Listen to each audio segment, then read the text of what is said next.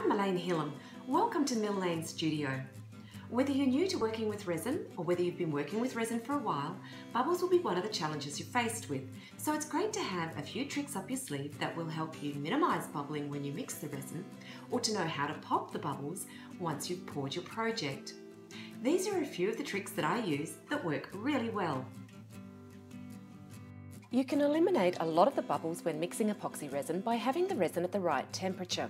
If your bottles feel cool to the touch, then place them in a container of warm water for 5 minutes. Just make sure that the lids are on tightly because resin doesn't like moisture. If you mix cold resin, it produces thousands of microscopic bubbles that are so small that they'll stay suspended in the resin and affect the clarity of your finished piece. After 5 minutes, take the bottles out of the water and dry them off. The resin should feel slightly warm. Now you'll find it easier to mix, and any bubbles created while stirring will rise to the top more quickly where you can pop them. The drawback of warming the resin is that it may reach gel stage more quickly, so you'll have less time to work with it. But the benefit is having less bubbles to deal with. Now go ahead and measure out the resin. This resin requires a 1:1 ratio, so I'm mixing out equal quantities of each part.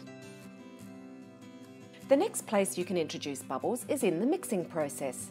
Whipping or whisking the resin will produce a very bubbly mix, but stirring slowly and deliberately will minimise the introduction of bubbles.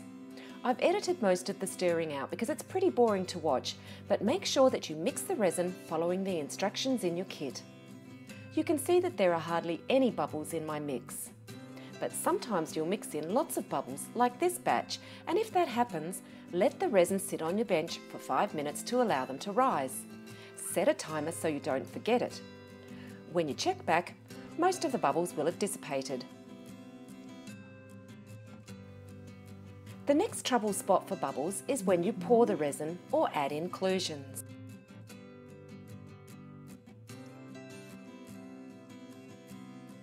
These can get trapped on or under the surface of the items you've embedded.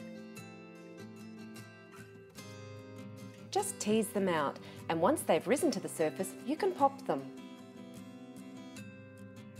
If you have a number of bubbles, draw them into the open where they're easier to deal with. One of the simplest ways of popping them is to blow through a straw. The carbon dioxide in your breath will pop the bubble.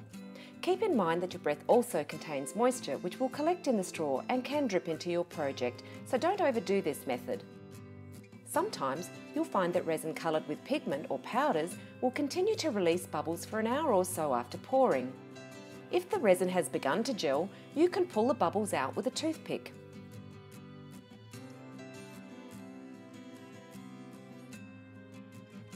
The resin will self-level, so the surface will become smooth again.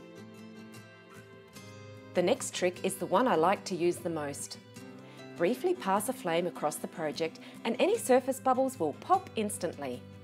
Remember that the resin is a chemical, so don't leave the flame in contact with the resin.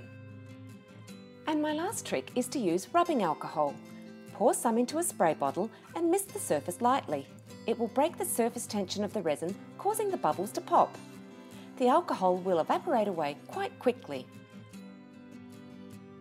I hope these tips and tricks help you beat those bubbles. If you found the video helpful, please give it the thumbs up. And to get more videos like this, please subscribe. Thanks for watching.